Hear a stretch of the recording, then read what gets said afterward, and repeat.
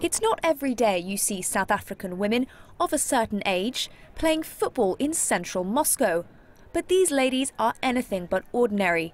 They're part of a football team which was founded more than a decade ago to encourage women in rural areas of South Africa to exercise together.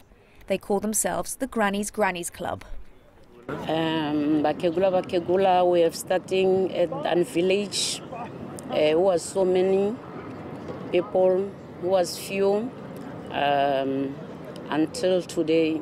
So today I think we are 40, more than 40 people. And I've heard that one of your team members, maybe it's even you, is called the Maradona of the team, midfielder. Is that right? Yes. Are you the Maradona? Yes! Yes! The team meet twice a week for an hour's practice. The oldest member is 83. They had hoped to see South Africa compete in the World Cup. The fact they didn't qualify hasn't dampened their spirits. I was watching Russia play against Egypt. I was watching it on the big screen, and I really cheered when Russia scored. They're on a whirlwind tour of the capital, taking in the sights with their flag and vuvuzela close by. Anna and Miriam have travelled a long way to get here, and they are causing quite a stir in Moscow's Red Square.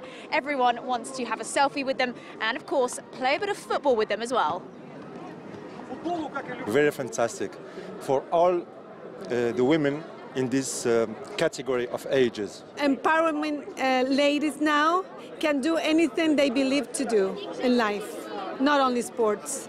I think for her it's really cool because my grandma can't do this. Back at home, they're local stars, and they're here to show that no matter what your age, football is for everyone.